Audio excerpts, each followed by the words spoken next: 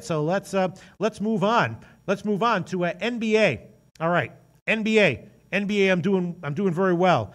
Even though yesterday was a horrible day for me overall, still had a winning day in the NBA. Yesterday I went 2-1. Now in my official picks overall here in the NBA, 34-19. Plus 13.3 units, plus 23.2% ROI. Now, that is not even close to being sustainable, but I'm damn happy that I get to sit here and quote that record. Thank the Lord for that one. All right, in the NBA today, nothing that I'm really seeing that I'm liking a ton. A couple bets that I did make on the overnight line. One is I did bet Portland. Now, Portland, I got burned with that was one of my losers. I took Portland in their last game against Memphis, and that was a loser, although Lillard had a particularly bad shooting day. They had their chances to cover just the 3-point spread, and they didn't. So I'm not totally sure that was a bad bet, but there were some people saying they liked Memphis in that game anyway, so maybe it was. Brooklyn is definitely having issues in terms of personnel, a lot of injuries, and feels like it should be a bounce-back spot for Portland. Portland leaning, laying 8.5 points, kind of a lot here, but I will take Portland, and I think I like them a little bit more on the first half, which is 4.5 or 5. Bookmaker and Heritage have 5, but everyone has 5 minus 105, and Pinnacle has minus 4.5 minus 114, and I will take the Pinnacle line, Portland minus 4.5 minus 114 on the first half. They're probably also good as a play on the full game at 8.5. I did bet that one as well. But I'm willing to trust Portland here and willing to fade Brooklyn in this spot. Feels like it's a bounce back spot for Portland, and feels like Brooklyn is vulnerable enough to be fadeable, even as that size of an underdog. So hopefully Lillard can come out and have a big game, at least in the first half, and we'll get a cash with the Portland first half spread minus 4.5.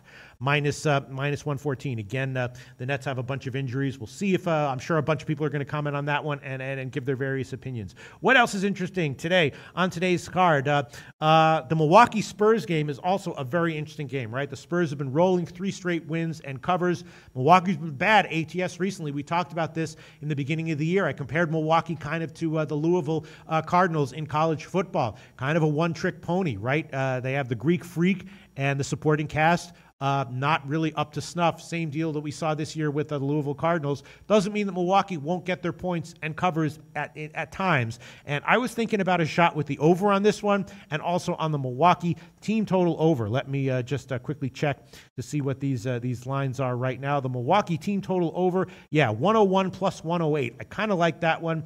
The Spurs, of course, they intend to be a strong defensive team, and a lot of times they are, but their games, since they've been playing well, have been going over, and I think that trend is likely to continue. I did bet the over on this one. I did bet on the overnight line. I got 206, and now it is, still some places 206 down to a 205.5. Most places, again, the question is just, is Milwaukee going to be able to be productive offensively? Wow, the market is really money coming in on Houston. It was 4.5 on the overnight line. Now it's up to 5 or 5.5 at most places. I would still be leaning over, still be leaning Milwaukee on the team total over at 101 plus 108, and also a lean to Detroit. Obviously, Detroit is a well-rested team, and Detroit has been absolutely friggin' killing it ATS this year. Atlanta has a couple of extra rest days, so maybe they'll come in here and be a little bit stale, at least in the first half. Although Detroit's strength comes from their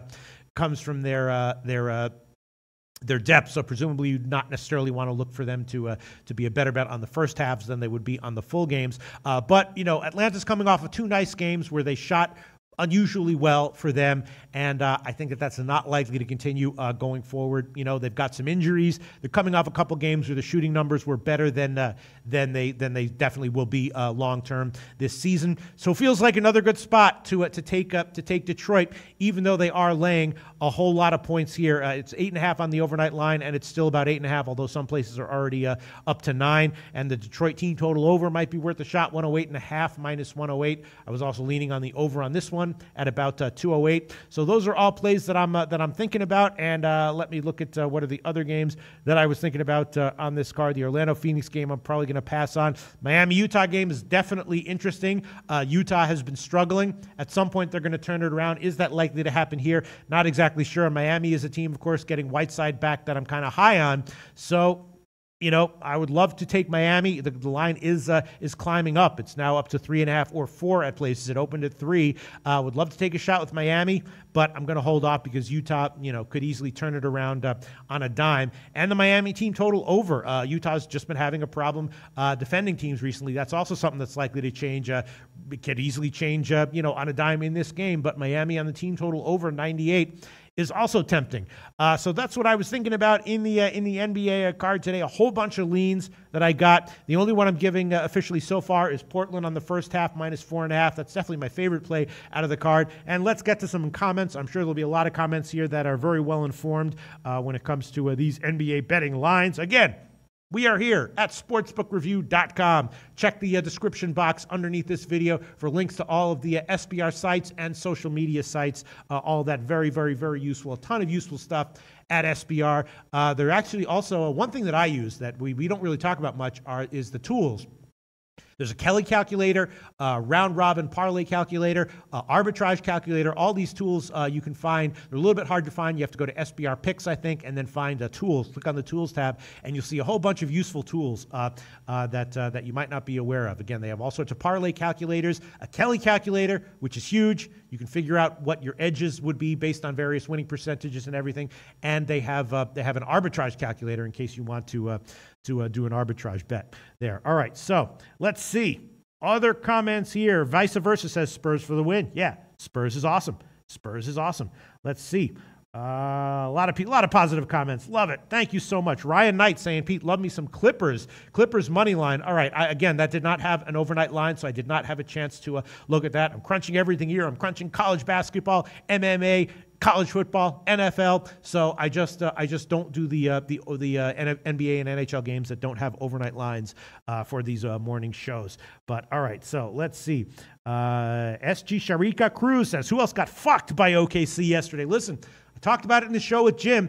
I actually wound up betting Denver yesterday. It was, OKC obviously has the manpower to be much better than they are, and at some point they're going to turn it around, probably, right? But that is a team that's not gelling right now. They're looking slow. They're out of sorts, and that is not, going into Denver, playing in that spot. I can understand why some people thought that line looked suspiciously low. I think it was low for a reason.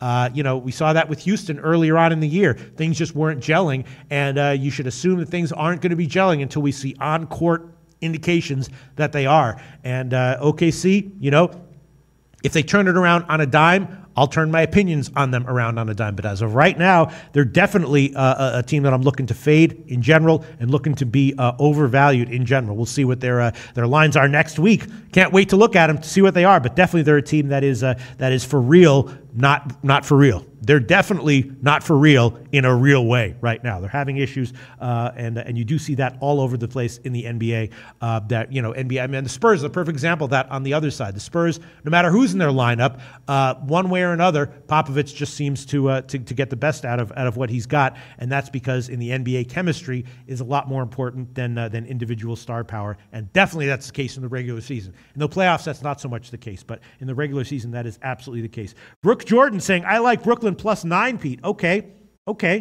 Let me know why. Certainly, Brooklyn. I bet on Brooklyn against Phoenix a few days ago. So certainly, Brooklyn, is a team that I'm not afraid to bet on when they're a big underdog or in spots. It's just that it feels like a bounce back spot for Portland, and Brooklyn has personnel issues and some injuries. So I'm taking Portland here -4.5. But we will see. All right, let's see. Other NBA comments. Other NBA comments. Let's see. A lot of people wondering if Jimmy is really on vacation or if he's just on vacation. No, he's really on vacation. Unless, he's really on vacation. All right, let's see. Christopher S. says, free Jimmy. He's just friggin' on vacation. He's not on vacation. All right, Jesus. All right, let's see. Brooke Jordan says, Spurs win today. Delta 7575 says Bucks over 206. I bet that one. That's definitely a lean for me as well. The Spurs can clamp down defensively at any time, and the Bucks can disappear offensively at any time as well. But I definitely did take a shot with the with the over. Let's see. Other questions here. Other questions and comments. Jansen Bonzone says Pistons will cover over Atlanta at home. That's the way I'm leaning, and I did bet that one small myself. Maybe I'll throw that one on there as an official pick. That's definitely a lean, and as I've been saying all NBA season long, my leans have been doing well, and I've been trying to make a concerted effort to give more of my leans as official picks, and I have been doing that, and it's paid off. My official picks have been better at a pretty decent overall sample size because I've been trying to force myself to make more of my leans official picks. Let's see. All right, so. All right, Andrew G. Saying, Pete, Temple Owl say, we will get to the college football games in a second, but yes, I am agreeing with you on that one, leaning Temple for sure. All right, so let's see, just scanning the comments here, looking for insightful information and opinions on the NBA lines, because again, there's interesting handicapping situations here and a lot of leans that I have. Not sure how much I'm liking my leans as much as I was in other days. All right, let's see. Scanning the comments. All right. Okay. All right. Okay. All right. Okay. So, wow. There's definitely some jawing back and forth in the comment section, which is pretty funny. But I'm not going to read it out loud. People threatening people and people pseudo threatening. I fucking love threatening people online. Juanma, do you ever threaten people online? No, I've been threatened, but You've been threatened. Never threat people online. You've been threatened by me? Did I ever threaten you, Juanma? No, by you, man. I love threatening people online. I'm a freaking keyboard warrior. I love that shit. I used to threaten people in the SBR forum all the time when I used to post there regularly. Now I don't have enough time to post there regularly because I'm focusing so much on the handicapping, which has paid dividends. I'm up in every single sport this year. All right, so let's see. All right, so I got to make some final decisions here on these leans. Going over the card again. Portland, first half -4.5 is an official pick. Some people saying that they like Brooklyn +9. I can understand why, but I'm going to take Portland here on the first half -4.5. Leans are definitely Detroit -8.5. That's a lean. Milwaukee, San Antonio over 206, and the Milwaukee team total over 101 plus 108. Those are definitely leans there. So that's 3 leans. Miami, Utah. I guess that doesn't even qualify as a lean. Utah's going to clamp down defensively at some point. I'm just liking Miami in general. Now, you know what? It is. A lean's a lean. Miami +4 -113. I'm not going to make that one a pick because that's a borderline lean, but that definitely counts as a lean. If I'm thinking about it, it's a lean. So, yeah, I guess I got 4 leans here. Detroit, lean. Miami, lean. Spurs, Milwaukee, over, lean. And the Milwaukee team total over, lean. You know what? Maybe I'll just give most of them. All right, you know what? I'll throw on Detroit. I'll throw it on there. -8.5, -110 against Atlanta. I think it's a letdown spot for Atlanta, and if they wilt, they might wilt badly. I'm going to throw that one. I'll make that one an official pick. Detroit -8.5, -110. I did bet that one on the overnight line. That's not a lean that I'm thinking about, but didn't bet. I did bet it, and I will throw that one on there. I'll make that one an official pick. Milwaukee, San Antonio total. See, the problem is that San Antonio can be so strong defensively, and Milwaukee can disappear offensively. That's a lean, but I'll hold off on it for now. I'll hold off on that one for now. All right, so I'm just going to have 2 picks on today's card. Portland, first half, -4.5, -114, and Detroit -8.5 over Atlanta. Leans are Milwaukee, San Antonio over 2.5, -105, and the Milwaukee team total over 108.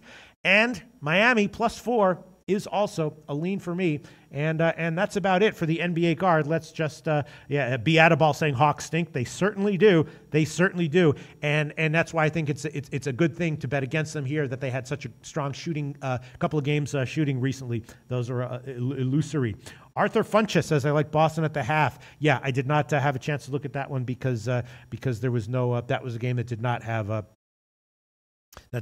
overnight line. All right, so let's see. Just reviewing any last minute comments here on the NBA card, and then we'll move on. Okay. All right. Yeah, Sean Williams saying Magic first quarter, Pete. You know, the Magic on the money line is also a lean, I guess, at just minus 160. You know, Phoenix is obviously a team that is kind of in disarray, and the Magic playing a lot better with that point guard back. So I guess the Magic would count as a lean as well. Phoenix has lost 4 in a row straight up, and ATS. Orlando rolled the Knicks last game, and no coincidence that they got Peyton back. So yeah. I would be leaning Orlando as well, and maybe even the Orlando team total over. Let me find what that one would be. Orlando, yeah, 114.5 plus 108. Yeah, feels like Phoenix is back into fade mode, and Orlando getting a boost back from Peyton. So yeah, I'd be leaning Orlando. Maybe not at minus 3.5, but at the money line at minus 150, minus 160 or so. Okay, yeah, Sean Williams, I would definitely agree with that general opinion. Not going to make it an official pick, but I would definitely agree with that one. All right. Okay. Hey guys, thanks for tuning in to our channel. Now, we've put a lot of work into producing all these free videos, so please help us out and keep all our content free for you forever by simply liking, sharing, commenting, and subscribing. Now, not to mention, a visit to our industry-leading website will warm the hearts of all our SBR employees, especially myself. Now, the links are over there to the left, so do check those out. Thanks for watching.